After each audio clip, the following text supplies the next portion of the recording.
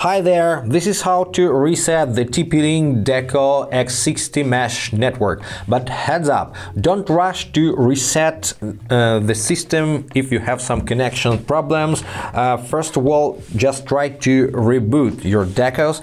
To do this, go to the Deco application, tap on your system, tap on the main Deco name, and three dots here in the top right corner, it's what you need, and here tap on reboot. But sometimes over time your Wi-Fi settings, your network settings may be corrupted and you have some connection problems or speed issues, and reboot doesn't help. So in this case you need to reset your devices and set up from scratch. So to reset, just find the reset button. It's on the bottom of your deco and it's labeled reset in this small hole. Then grab a pin and push the button, gently press.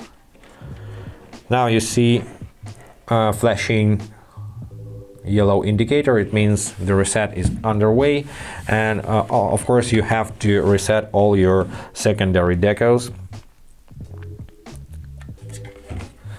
And that's it. Now wait for your devices to start blinking blue lights, and that's it. You can set them up from scratch. I hope this was helpful. If yes, hit the like button, subscribe to the channel, and thanks for watching. Bye guys.